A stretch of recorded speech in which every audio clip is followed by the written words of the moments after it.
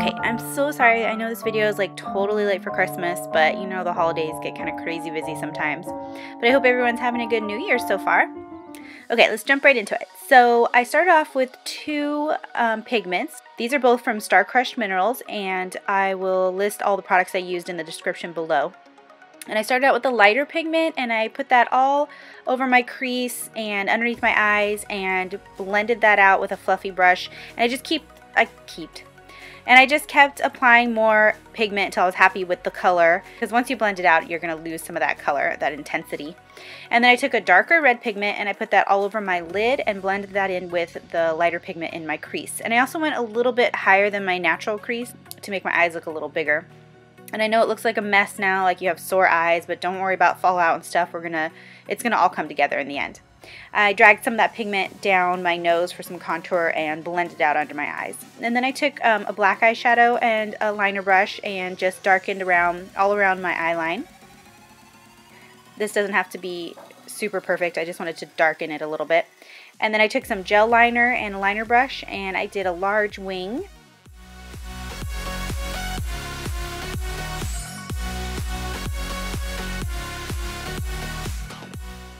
I also lined my waterline with the gel liner, and then I popped on a pair of giant curly false eyelashes.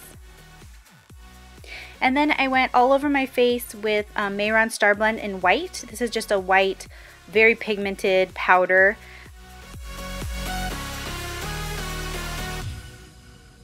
And then I lined my lips with a red lip liner, overdrew them a little bit.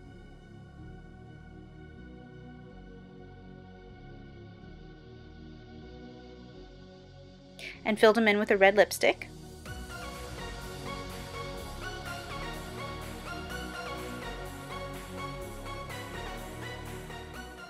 And then with those pigments I used earlier, I pat the lighter one in the center and I brushed the darker one on the outer corners to give it a sort of ombre effect. And then with some black face paint and a thin liner brush, I drew the shape of my skull. And to make sure it was even, I just gave myself some guide dots on the other side.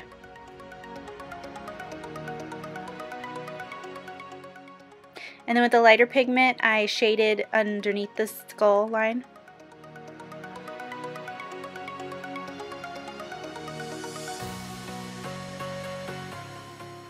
And then I also decided to drag down some of that color in a streaky kind of look.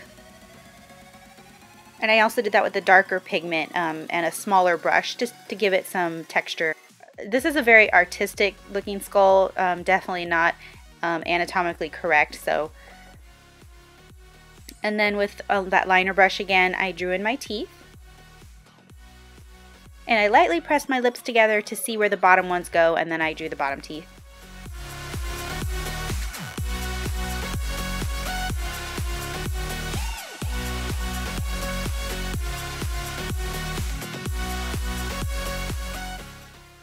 And then I took a black eyeshadow and I shaded behind each tooth, so that was on the right side of the lines on the right side and left side on the left side. And I also shaded some parts of the skull, so like the nose and the cheeks.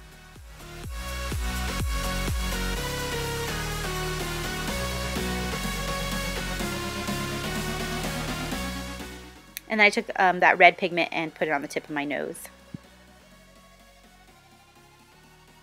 And I took that dark eyeshadow and shaded behind the skull.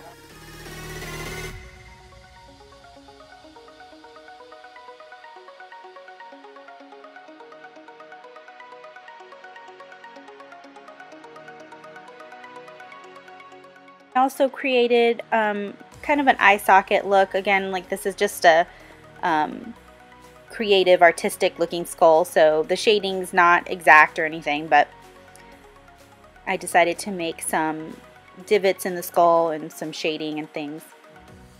And then with that black face paint, I just defined it a little more.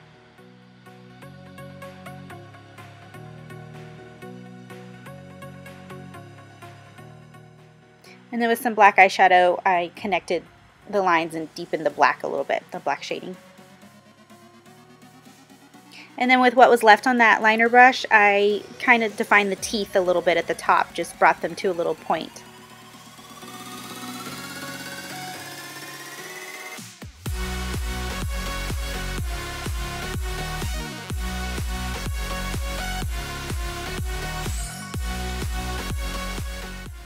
And then I took some white face paint and added some highlights.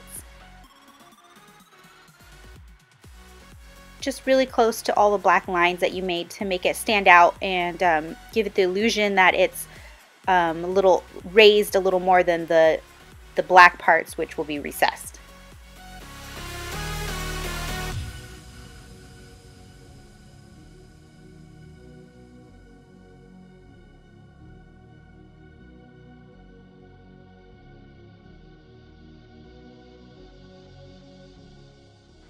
And then I started making my collar. As you can see, I messed up a few times and just wiped it off with a makeup wipe until I was happy with the lines. And then I used the lighter and darker pigment again to fill in the sides, the lighter on the inside and darker on the outside, and blended it together. And this blending wasn't, you could spend a longer time and blend it nice and neat, but since this look was all streaky anyway, I just left it the way it was. And also dragged some of that pigment down in the center to match the sides of my face. And then I shaded with the black eyeshadow on either side of the black lines, just to give it some more dimension. And then I went across in the center to look like ties or something, connecting the two sides of my collar. And then with this shadowing, you want to pull it straight across so it gives the illusion that those ties are hanging down slightly. And I added some black dots to them too.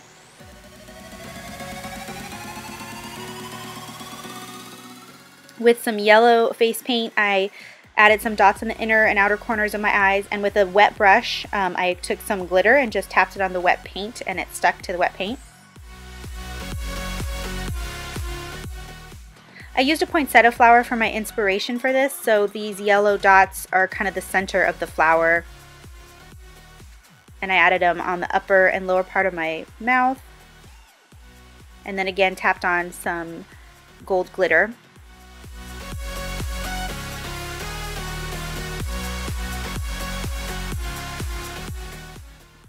And then on my lower lip, I kind of dragged that glitter down my chin to go along with the rest of my face.